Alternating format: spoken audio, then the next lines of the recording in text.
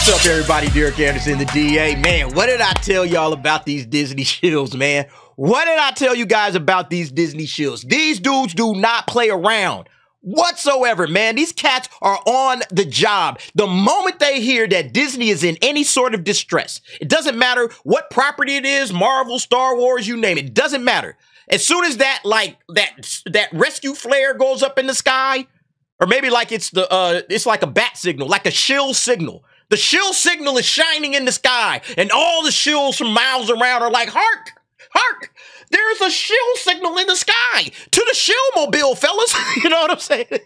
Like, they rush to their aid, man. They are on the job. And this guy right here, this is a dude from Making Star Wars. Look, Making Star Wars is like the Disney shill site. That's like where you go if you want to hear something positive around Disney Star Wars. If you want to hear anything positive for Disney Star Wars, you go to makingstarwars.net, I think.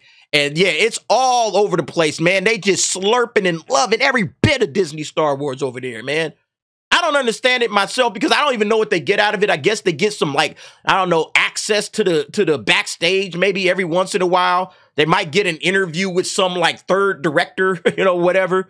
And then Kathleen Kennedy, like, shoots them a thank you card at the end of the year, you know, Merry Christmas or whatever. Like, they don't really get anything out of it. The website ain't like it's booming and busting all over the place.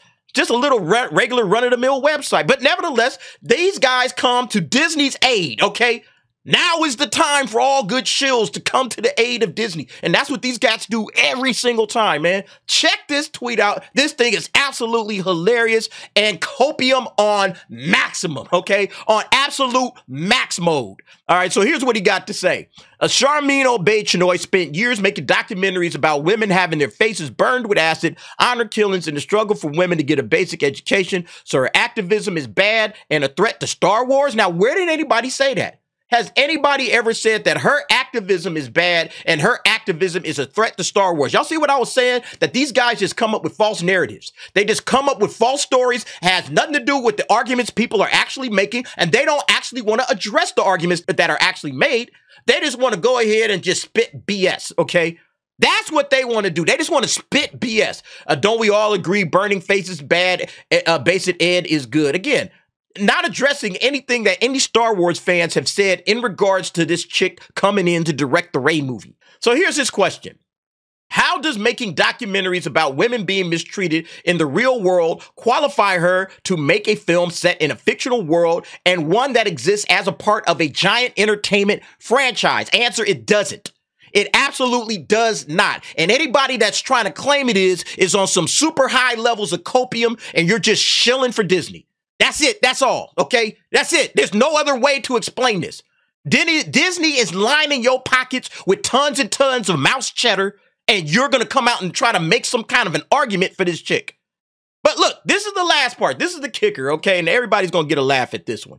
A Star Wars 1977 was shot like a documentary. Now comes the part where we throw our heads back and laugh. Ready? Ready!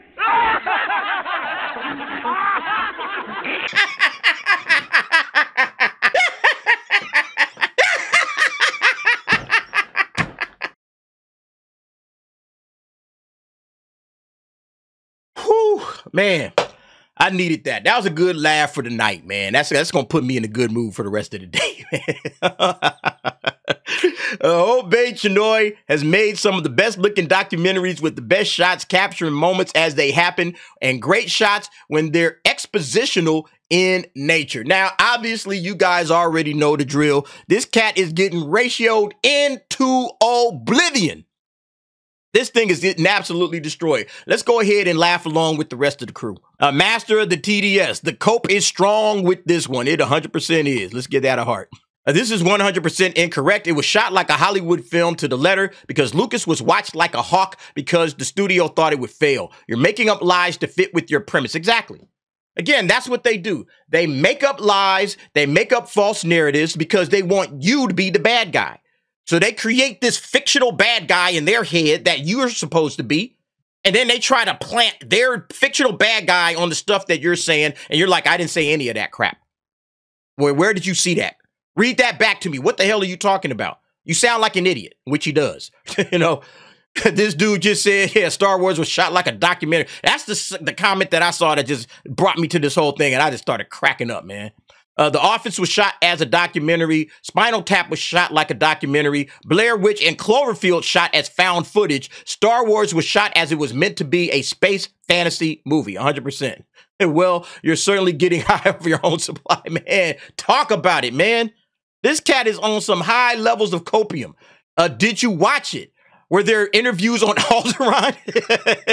Death Star interviews? Where was that? Respectfully, sir, can you elaborate? I've watched a few documentaries. They usually have narration and pictures. I don't understand, Brother K. Nobody understands what this dude is talking about. I don't even think he understands what he's talking about.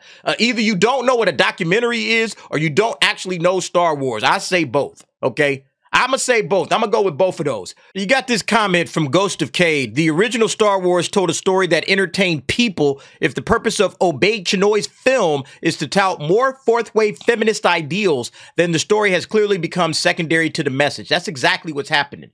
These stories are now secondary to the message. The message is the most important thing. You see, what Hollywood has done, all of these woke activists and all of these woke directors and writers and everything in Hollywood, what they're doing is they're taking over all of these big major franchises, these big gigantic franchises that are known across the world, that have fans across the world, whether it be Star Wars, Marvel, DC, whatever. They take these franchises over and then they use them as vehicles for their ideology, vehicles for their message, for their agenda. That's what this guy is saying. It's basically like, yeah, we're going to use this giant thing. We didn't create it, you know. We didn't create Marvel. We didn't create Star Wars. We didn't create DC. We didn't create Star Trek. We didn't create any of these big major properties. But what we're going to do is we're going to co-opt these properties. We're going to take your IPs, your beloved franchises, and then we're going to stuff them full of our message so that way our message gets out to more people across the world. That's basically what they're doing here, and that's why these properties are starting to fall off the side of a cliff. That's why people are checking out. And, you know, Sharmeen Obaid-Chinoy, she may not understand this, okay? She may think that Star Wars is a big, huge property. It's not big like it used to be, Sharmeen. I mean, you're right now stepping into a property that's at the bottom of the ocean, you know? So whereas you think, oh, I'm going to get my little feminist message around the world to billions of people. No, it's probably only going to hit a few hundred thousand, and that's about it. Okay, because nobody cares about this franchise. And the ones that do care are definitely not coming to see this Rey movie after you get done with it, because we know exactly what you are. So yeah, that's the whole thing right there. All right. It's absolutely secondary to the message. Oh my God, are y'all going to say anything to cope along with this, aren't you? This movie is DOA and might do worse than the Marvels. Not even a might do, okay? Will do worse than the Marvels. This thing is absolutely going to get crushed. Please tell us that's your attempt at sarcasm. Either that or admit you've never seen a Star Wars movie. It could be both, okay? Again, now I don't think it's sarcasm. He means it 100%, okay? He is out here trying to save. He's working overtime, all right? He's putting in overtime for the Disney SHILL money. You know, let me get out here and type up some more tweets. You know, he's putting in OT, you know, trying to get that mouse cheddar. That's basically what he's doing. Yeah, we all know this tweet. Yeah, man, this guy is absolutely insane, man. I can't believe that somebody actually would come out and try to spin it that Star Wars was shot like a documentary, and that's why we had to go and get the, you know, Academy Award winning documentarian to make a Star Wars film. Yeah, and sometimes that's all you can do, man. Just get that Michael Scott laugh going, you know? I mean, I can almost hear this thing, man. Yeah, what the fuck? Yeah, Norbert. I don't mean like, good God almighty. I heard there was some serious cooking over here, so here I am. Yeah, ain't no cooking going on over here. Just some copium, man. It's hilarious. A Star Wars was shot like a documentary. Okay, dude. It is like, are you stupid or something? I mean, you guys get the hint, man. This cat, boy, man, it must be a rough world out there to be a shill. Because you know you just got to say some bullshit that just goes against every fiber in your being. But you got to say it, okay? If you want to keep that Disney access, if you want to keep getting them thank you letters from Kathleen Kennedy, oh, here's a thank you card and $50, you know, whatever they give them at the end of the year. If you want to get that crap, you got to keep shilling for Disney, you know? Just so you could get backstage to cover Star Wars, a dying franchise that nobody's caring about anymore because of clowns like the shill here, this making Star Wars shill. This clown is out here. Oh my God. I am just beside myself with laughter. I can't believe this cat actually came out and said that with a straight face. And he kept the tweet up. After about, how long has this thing been up here anyway? He put this thing up on January the 7th and it's still here. I would have took this thing down so quick. Well, I never would have typed it up to begin with. But I guess, you know, Disney like, don't take it down. You know, so I guess you got to stand on your square if you a shill, and you got to look like a moron for a whole couple of days, and hopefully this thing just filters into the night. But no, that's making Star Wars, man. That's their get down. That's how they do it, man. Unbelievable. But you guys let me know what you think about this situation. Again, I just find it hilarious how these cats are going to bat, trying to do everything in their power, okay? Everything in their power to shill for this company. It's unbelievable. You guys go ahead, jump down in the comments, give me your thoughts and opinions on that. And thanks for watching. See you next time.